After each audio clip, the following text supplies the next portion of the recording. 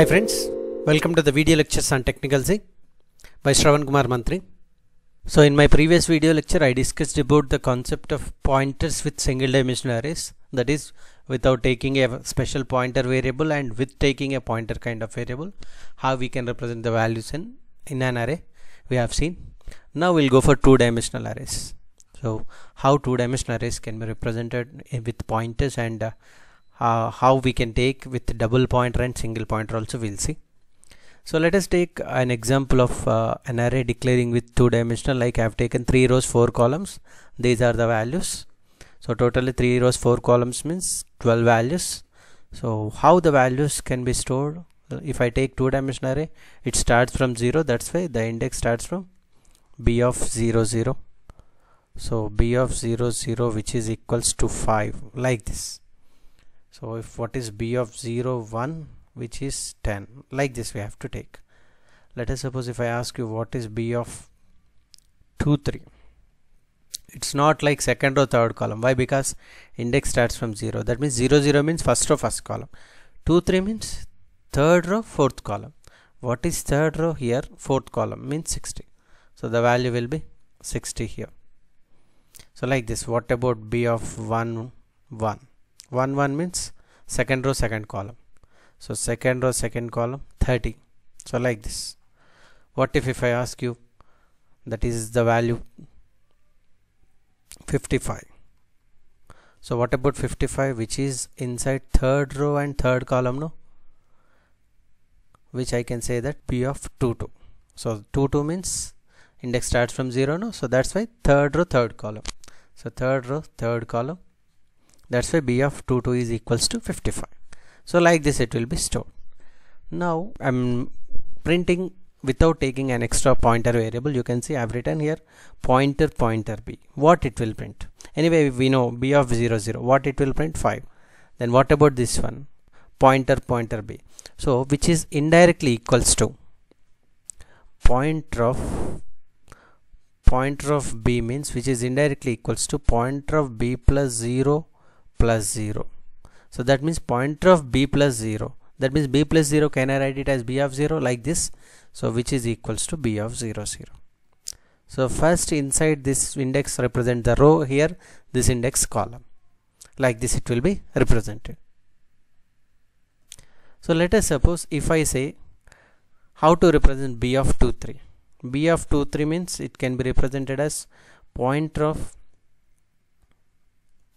so b of 2 3 which can be represented as pointer of, again pointer of b plus 2 plus 3. These braces are very important. So if you keep this brace here, this you will get some other output which is not equals to b of 2 3. So like this we need to consider, and this is b of 2 3 like this.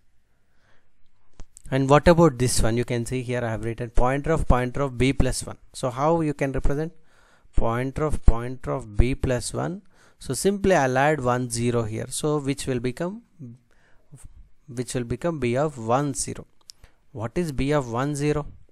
1 0 means second row first column. So which is equals to 25. Anyway, I'll execute this one and I'll show you. What about this one? Pointer of b plus 2 plus 2. So which is indirectly equals to b of 2 2.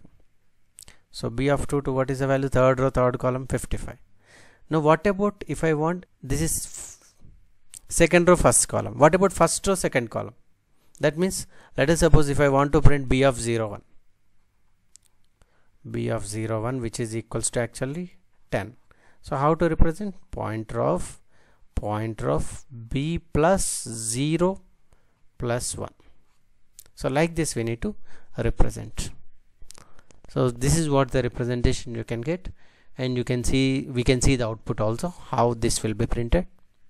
And before that we'll see how we can represent in one dimensional also. You can see here I have taken b of 3 4. I have taken only one pointer variable, that is one thing is dimensional I have taken, and now r equals to ampersand b of 0 0. That means what it will assign? It is assigning the base address of b.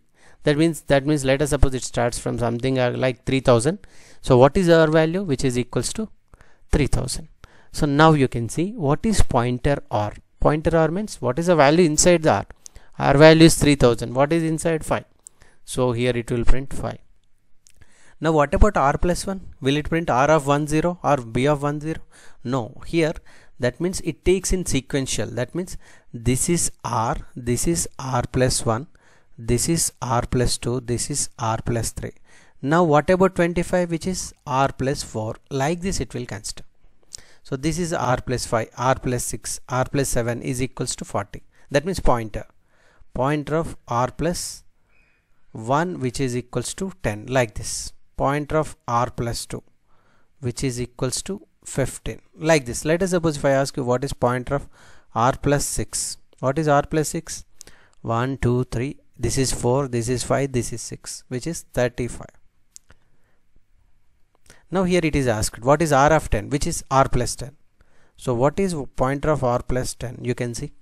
So this is 6, 7, 8, 9, 10. So R plus 10, which is 55, which is also equals to, you can represent it as R of 10.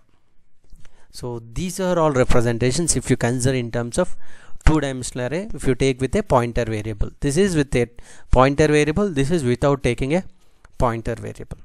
So like this we can represent. Anyway, we'll see these two whether we'll get the same answers or not. With execution we'll see. So here the first one, you can see I've taken the same thing like B of 3, 4, all the values I have taken. Now I have to print in the first row, that is in the 7th line, the line number 7, you can see pointer B and B of 0, 0, both should be printed as 5. Why? Because pointer B means which is equals to B of 0, 0, both are 5, 5 you need to print. What about this one? 9th line, pointer of B plus 1, which is B of 1, 0, I told you. That means second row, first column, which is 25. And the next one, B of pointer of B plus 2 plus 2, which is B of 2, 2, which is 55. So we'll see that output. So you can see 5, 5, 25 and 55. So like this, remember, and don't confuse here. If I say B of 2, 2 means don't go for this is the first row and this is the second row, like this. So you have to check it out. Index starts from 0. So 0th row. So first 0th row you have 5, 10, 15, 20. First row you have 25, 30, 35, 40. Second row you have 45, 50, 55, 60. Like this you need to consider. So this is what the execution if you consider for the two-dimensional array with respect to pointer without taking any extra pointer variable.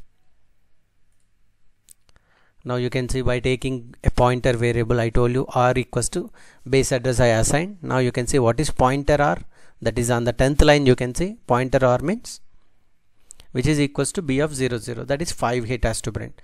What about R plus 1? I told you 10. What is R of 10? That means continuously you have to check it out what is the 10th value in the sequence.